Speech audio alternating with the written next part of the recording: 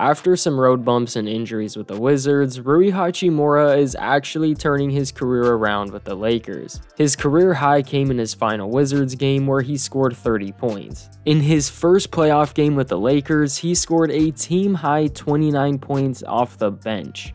His minutes fluctuate based on who they're matching up against, but when he gets his minutes, the production is there. He's been playing so good for the Lakers, everybody's asking why he was traded for just Kendrick Nunn and 3 second-round picks.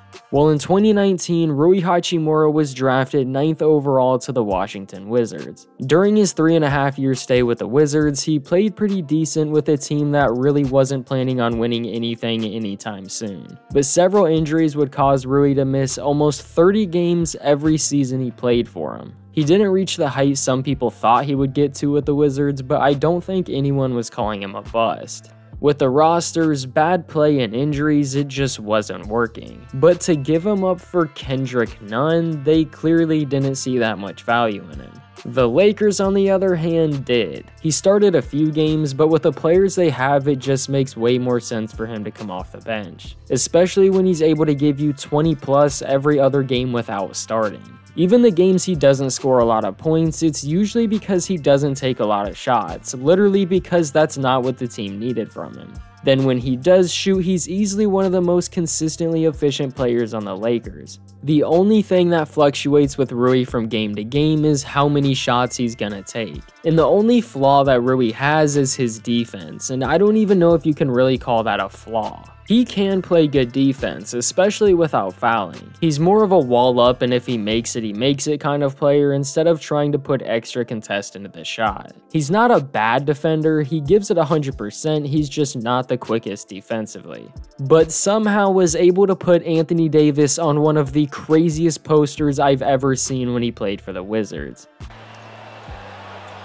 Oh my goodness, Rui Hachimura. During the regular season, he wasn't the most consistent, but to be fair, the entire team was playing with each other for the first time ever. The fact that the Lakers are even in the second round of the playoffs right now is amazing, so trying to fit into that team is gonna take a second, even though they had a really solid record after the trade deadline. But in the playoffs, several role players for the Lakers have already stepped up, and Rui's one of them. Like I said earlier, in the first game of the playoffs against the Grizzlies, he had a team-high 29 points. He was making everything he shot in a game where the whole Lakers roster was shooting really good. He shot 11 for 14 from the field and made 5 of his 6 threes. By the end of the third quarter, everybody knew he had the hot hand and is one of the main reasons that huge lead stayed where it was. He was able to hit basically every catch and shoot jumper he took and can even create his own shot, which is huge. The Grizzlies were talking trash to everybody in the playoffs, so to no surprise, Desmond Bane came out and said Rui's not gonna do that again. So the very next game, although the Lakers did lose, Rui scored 20 points, shooting almost 60% from the field and 50% from 3. Then the very next game, in Game 3 of the Grizzlies series, he scored 16, shooting 60% overall and 2 for 2 from 3.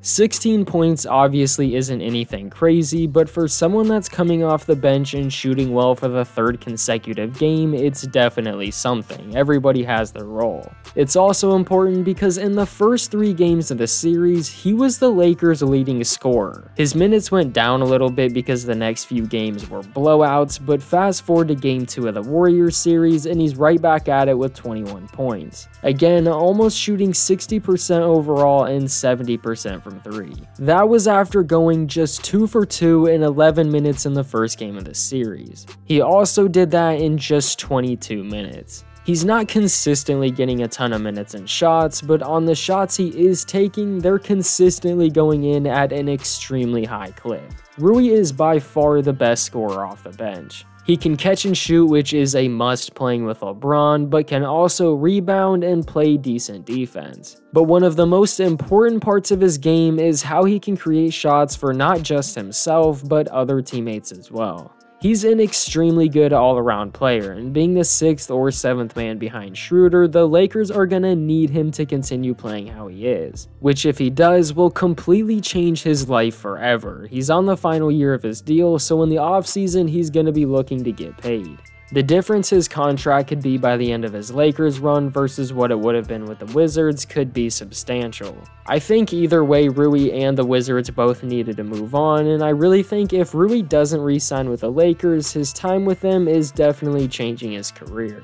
Playing on a real championship team with veterans and trainers like Phil Handy, I think we're seeing just the beginning of Rui's turnaround. He's 25 years old and still has a good amount of basketball left in him. His perception is already changing, so we'll see where he's at even by the end of the playoffs. I'm on the road to 1,000 subscribers, so it would mean a lot if you could hit that subscribe button to support the channel.